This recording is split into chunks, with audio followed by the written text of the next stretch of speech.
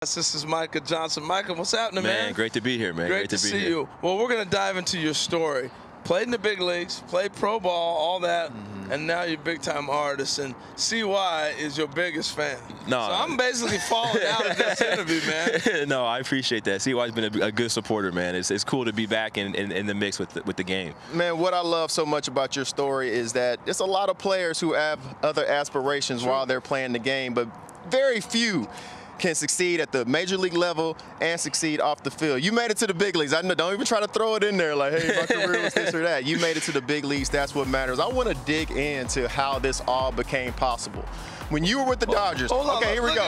Let's get a little big league time, man. I wasn't just a nobody, man. You know, I messed Micah around. tries to short himself a little time, Harold. So, I just made it to the big league. You know how many look at how little stocky strong you are. You don't that no more, man. AT got me right in the weight room. I'm telling you.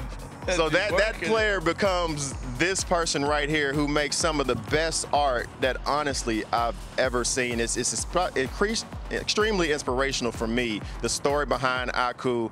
But let's get into how this all happened. You're going into spring training with the Dodgers. Dave Roberts is making a speech. Hey, for all the new players that are around, tell us what kind of talent set you have. Okay, Michael, what do you have? You know, I can paint a little bit. Oh, you can paint. You say that in a major league clubhouse? Yeah. Show us. Show us. So he says, okay, go home and paint something. Go paint Maury Wills for us. You come in with a painting of Maury Wills, and then some of the veterans take notice. How does that transfer to where you are now? I mean, so I always say this, like the big thing about that moment was that I never really painted before. I got nervous up there, right? So I played piano, and I didn't want Dave to roll in a piano and have me play a piano. So I just said painting, because I had done that in the off season a little bit.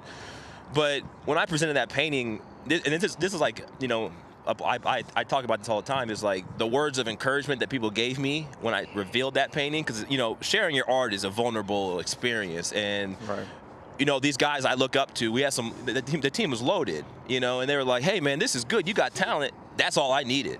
Like, that's the only motivation I needed. Who are those guys? Adrian Gonzalez, Justin Turner. Those guys came over, took time out of their day to come up. So if they had to turn around and say, man, this is raggedy. I'm done. You would be I'm done. But that shows you the power of words, man, and like positive affirmation. That you see someone that puts a lot of work into something. If you just say something nice, it could change their whole trajectory. So how many kids? I mean, this stuff is really amazing. Thank you. Well, first of all, I was going to ask you how many kids will come up and talk to you about this, but I'll ask you that in a second.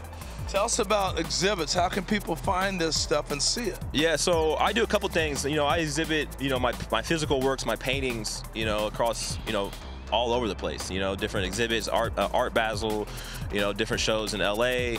But I also do, digital work, and I created a character, Aku, that's more focused on, empowering kids to dream. And so that's coming out in a series of exciting media properties over the next couple years. So I kind of just do it all, trying to get the message out there. Tell us a little bit about how Aku came about and how you use Aku to help inspire the next generation. Yeah, so you look at my paintings, and, they really are in like these nice galleries, and that cost some money. So it's like, how can I spread the message of limitless dreams in a more scalable way? And that's how I came up with this character Aku that could be used across different media properties, apparel, sculptures, different things like that people can see more readily. Man, I love that. And for all the players that are here, like we said earlier, a lot of players have aspirations of finding their other talents that they have, with baseball being the #1 talent and the #1 goal that they're trying to reach. How is it that you're able to balance the two? For you to be able to excel at both, how are you able to balance the two? That's a great question. I think the main thing I would tell them is, when you're in the game, like that's the priority. That's the main thing. And I think I don't really talk about it, but I think one of my biggest regrets is that I cut myself short in the game I loved, and I went and did art, but I still got a couple years left in the tank, And so the one thing I would preach to them is, like, when you're in this, you have this opportunity at this level, you worked your whole life for it, make them rip that jersey off, and then focus on, go full at it and take that same lessons and energy that you put into the game into your next thing. And that's what I've done. That's why I've been able to go. I'm glad you didn't get that Shohei Ohtani contract, because we may not see the art. That's for sure.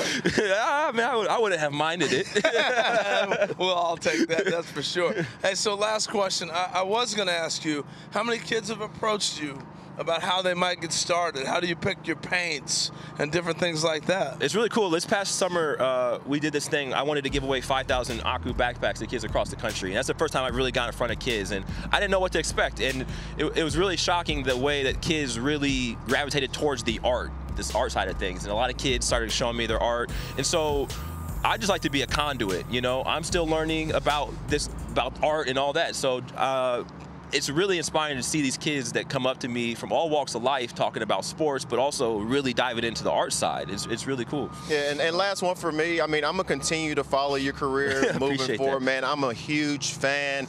What does the future hold? What does the future hold for you and Aku? Man, I think I literally wake up every day thinking I can do anything, man. And I really want to be the best, you know, artist, get this character everywhere. I really believe that every day, and I work like that, just like in baseball. You know, not the most talented guy, not the best artist, wasn't the best player, but I'm gonna work and get there. So I'm just gonna continue to work and every day put one foot in front of the other, and the rest will take care of itself. Yeah, man. Very well said, Micah. Thank you, man. Keep going. It. How does people find your work? You know how Instagram, I guess, is the way that people go these days. So I'm on Instagram. So look it up. It's fascinating. Look it up. There you go. It's right there on the screen. You can look it up and figure it out how to find his work, and what an inspiration. So I appreciate you guys.